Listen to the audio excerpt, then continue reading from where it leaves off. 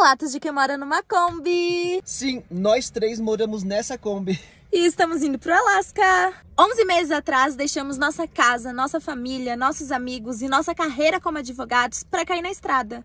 E depois de cruzar por 4 países da América do Sul e rodar mais de 18 mil quilômetros, enfrentando neve e chuva congelada, encarando glaciares, atravessando desertos e conhecendo as paisagens mais lindas que já vimos na vida, nós chegamos até o fim do mundo, o Ushuaia. E era o fim do mundo mesmo, viu? Dali pra frente só tinha Antártida. Só que para chegar até o Alasca ainda temos muitos quilômetros e pelo menos mais 15 países pela frente. Muito frio na barriga, porque cada país é uma aventura completamente diferente. Então já segue nossa vibe para acompanhar essa jornada e aproveite a viagem. Vai, Fifizinha!